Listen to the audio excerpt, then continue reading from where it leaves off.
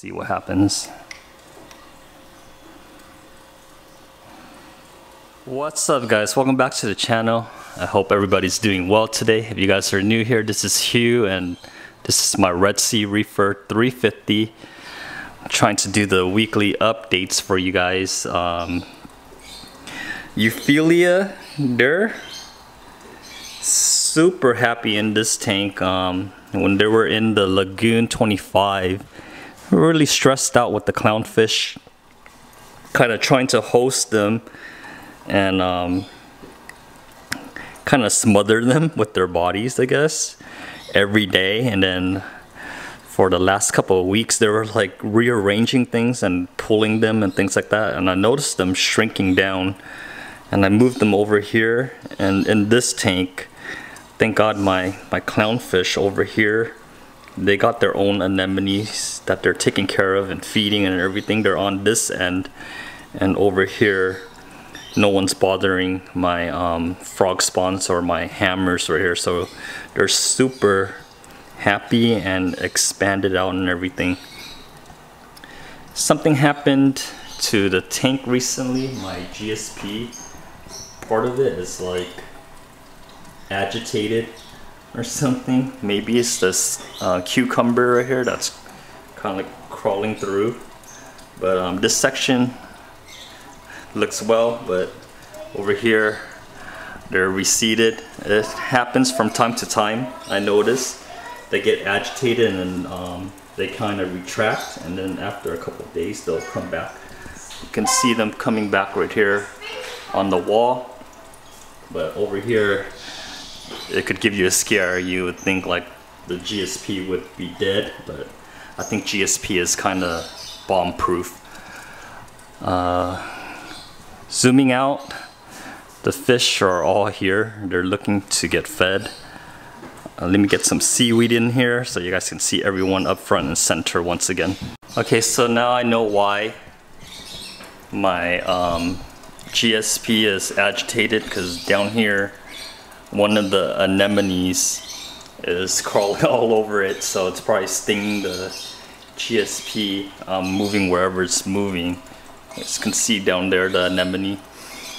That's what's agitating it. So after this video I gotta put my arm in there and grab it, and then I put them into this breeder box right here.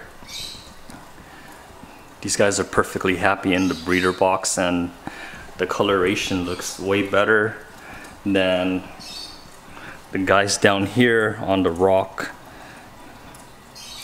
But I got the random flow generator pushing water above it, and they pretty much like it like that. Alright, we got the nori in. Nori is the seaweed. The brand I use is Ocean Nutrition, but I have used off brands before. They like it all the same. It's just Ocean Nutrition has this red seaweed that they lace with garlic. Supposedly it's good for their health and immune system, but I like it. I like the brand so far. The fish enjoy it, and all of my fish look healthy and they're going at it. There goes the Niger trigger fish right there. Yeah, like I said before in the past videos, when I got him, he looked black at the LFS, but when he got into my tank, he looks like a deep midnight black or purplish, no, deep midnight blue or purplish at times. He got a piece and he's like going into his cave right there with his piece. You guys can see that. Everyone's coming out, even the lawnmower Blenny I just saw. But yep, everybody's super healthy. We're preparing to leave town for about a week or so, and I got something to put on this tank I want to show you guys. Alright guys, so I got this auto feeder from Ehiem back in my guppy breeding days, where I wanted to just automate the feeding of the guppies and have them fatten up throughout the day without me being around the tank. It's pretty simple contraption. You fill it up with feed. It has remnants of old feed in here, flakes or pellets and things like that, and you have an opening right here that you can adjust the amount of food that comes out every rotation.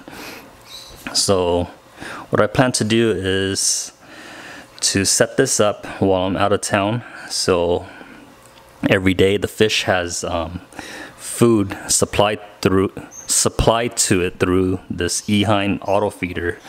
It'll rotate and drop in some pellets throughout the day, whatever time I set it at.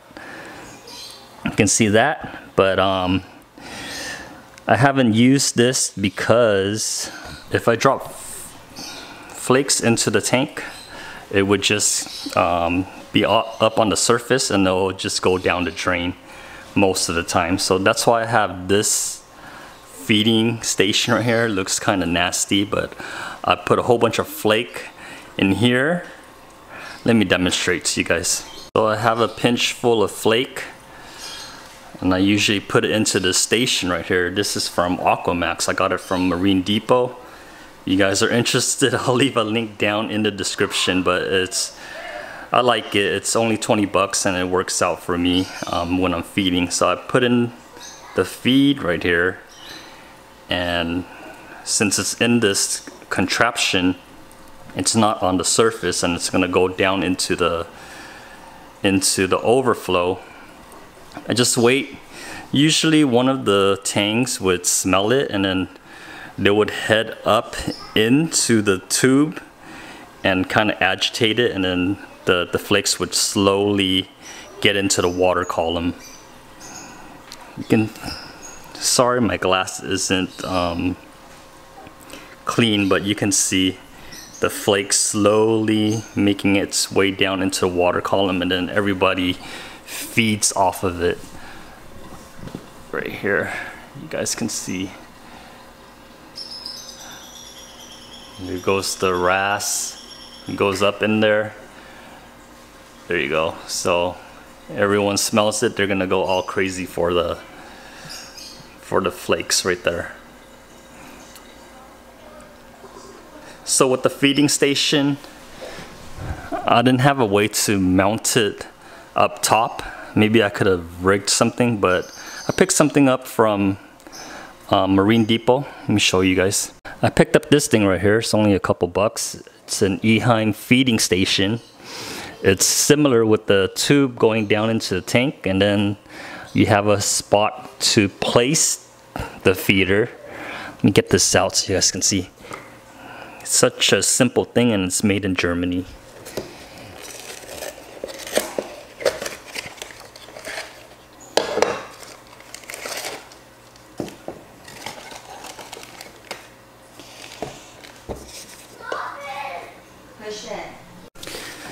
So it comes with the instructions, kind of self-explanatory. The base, the connector, and the tube itself. This one's kind of square. Let me get everything together and then we'll put it onto the tank and we'll see how it works. Alright, so assembly's pretty easy. It just kind of slides together. That. And then this is the clip that clips onto, or the clamp that clamps onto your glass. It's gonna push in like that. And you're gonna clamp it onto your glass. Alright, so I have it up here right next to the original feeding station. It's pretty big, but it's on the side and it's kind of out of the way. So let me get the feeder up top with food and we'll test it out. Alright, so I got the feeder up top on the station and we're gonna test it out right now to see how much food's gonna come through with one rotation. Can manually feed by pressing the button right here. I'm gonna feed right now. Let's see what happens.